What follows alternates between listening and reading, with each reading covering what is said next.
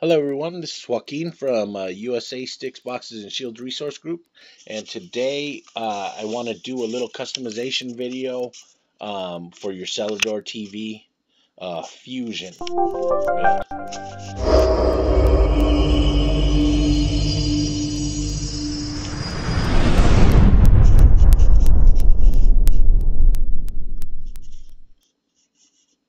We've gotten a lot of questions about where did the 3,000 channels go, how can I get Dexter, uh, different things, and I want to run you through a few of the setup items and show you how to do it.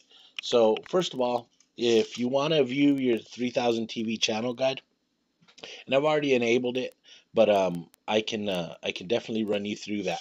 So if you want to enable the 3000 channels, go to your settings menu,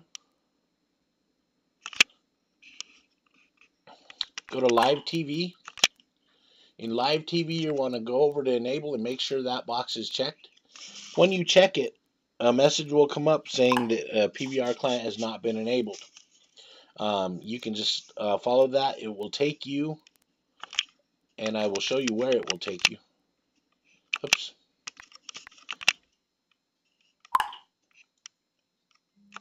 It will take you here.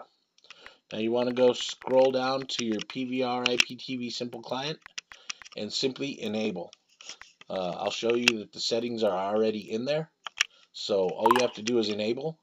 And then you're going to want to reboot your system. So exit and come back in, and your PVR channels will load. Some people like it, some people don't.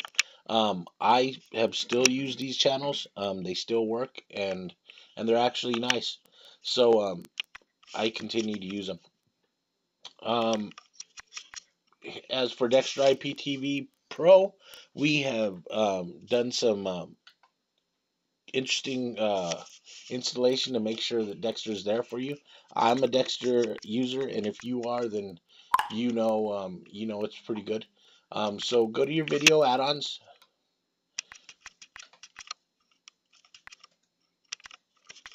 Find your Dexter. Bring up your context menu and go to add-on information, and you'll want to configure your Dexter here. I've already configured mine, so you're going to just enter your username and password and so forth, and your Dexter will definitely work. Another little thing that I want to remind people of is that you always want to check your available updates, and go down to the available updates. It'll show you in this window if there are any available, or if you need to, and you can select which ones you do update, so you don't run into the same kind of problems that URL resolver updates caused in the past. One other thing that I get a lot of questions about, and that is how can it get rid of this tab with the adult add-ons. And I'm going to show you right now. It's relatively easy. Go to your system, go to appearance, go to the settings, and then go to sub menu. Okay, now you're going to scroll down till you find your add-on sub menu.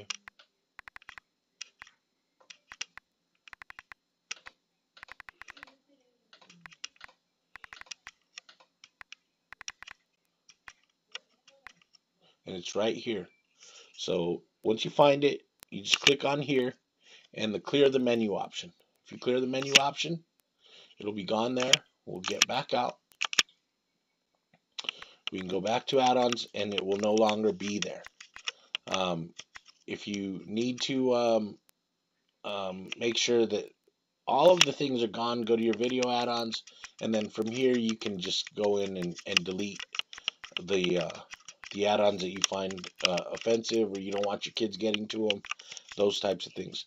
So definitely that's an option for you, and it's relatively easy.